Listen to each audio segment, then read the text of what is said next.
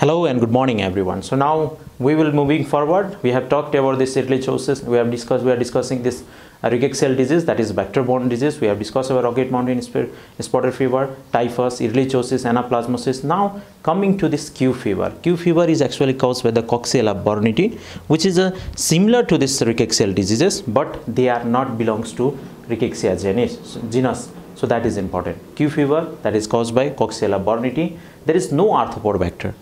There will be no RAS, no arthropod vector. So all rickettsial disease, we have found there is the arthropod vector was there to transfer the disease. But in this case, there will be no vector.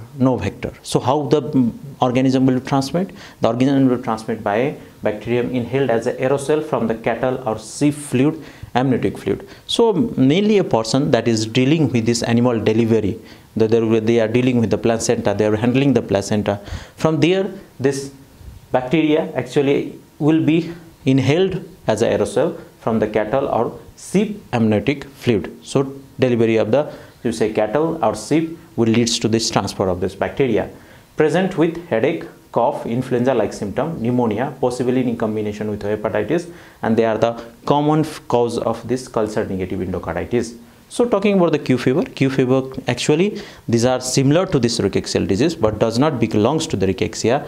They are also they also can be they do not transported by arthropod vector. So they transport aerosol, but in the form of endospore. They form endospore where they can survive, so they do not require additional portion and additional intermediate people or say vector to transport it. They can transport through in the endospore, and the endospore which we inhale, and then it develop then we get this disease called Q fever. Since it is named as Q fever, the patient will present with headache, cough, influenza, pneumonia, and possibly combination with hepatitis. There is another important term that they are responsible for this culture negative endocarditis. If you develop Q fever and in acute case, if you are not able to diagnose or you are not treating, they will go to the chronic case, and in chronic case the patient usually present with endocarditis feature, and that is usually culture negative because we cannot culture this Coxiella burnetii in normal culture media. Q fever is caused by this quite complicated bug because it has no RAS or vector, and its causative organisms can survive outside in the endospore form. So they can survive. So since they can survive extracellularly, they do not require vector. You can relate in this way. They are transported by endospore formation, and they do not in the rickettsial genus but closely related. So Coxiella burnetii distinguishing feature, this is from the Kaplan book. You see they are obligate intracellular spore-like characteristics. Transmission is inhaled from the dried placental material. Zoonosis, sheep and goats, possibly these are the possible bioterrorism agent. Pathogenesis, obligate intracellular, live inside phagolysosome. Disease they cause Q fever, atypical pneumonia, hepatitis or endocarditis. Diagnosis can be done by serological detection of phase 2 LPS antigen for acute disease and phase 1 and 2 LPS antigen for chronic disease.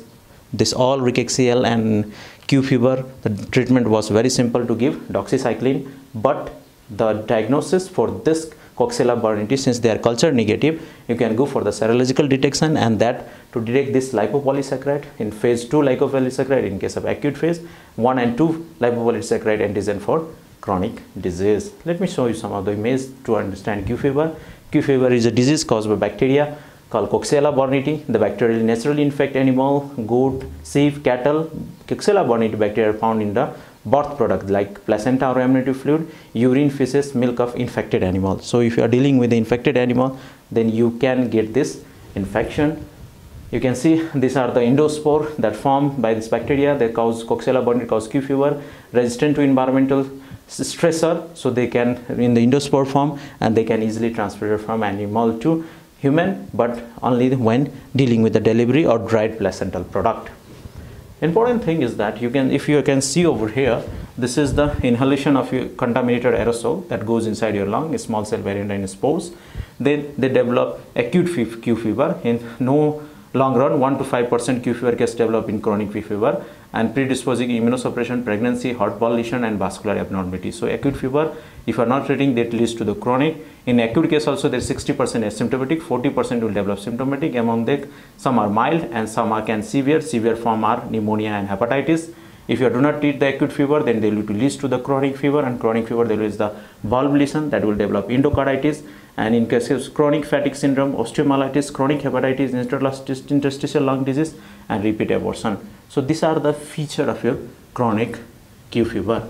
They can be actually a bioterrorism agent, and they can transmit it from the aerosol. They can contaminate mail, they can contaminate food or water, sexual transmission, but rare, blood transfusion. So this can be a possible way of bioterrorism. They can be contaminated naturally, they can be from the contaminated dust, contaminated hay. Occupational exposure can be done when we are working in the lab, and exposure to infected product or of consumption of animal, and that can lead to the acute disease pneumonia and hepatitis. Chronics, there will be endocarditis. So again, these are the agent of the bioterrorism. So they makes it important, you know, Q fever. These are the intracellular parasite. They can transmit it from delivery product of the animal. Okay, that is important. And we have to also understand that these are no arthropod bond. They are acute phase, causing acute fever, pneumonia, and hepatitis. And in chronic case, that will lead to endocarditis. The diagnosis, we need to test the lipopolysaccharide LPS antigen 2 in acute phase, 1 and 2 in the chronic phase. And treatment is obviously the doxycycline, and the patient will be cured. Thank you.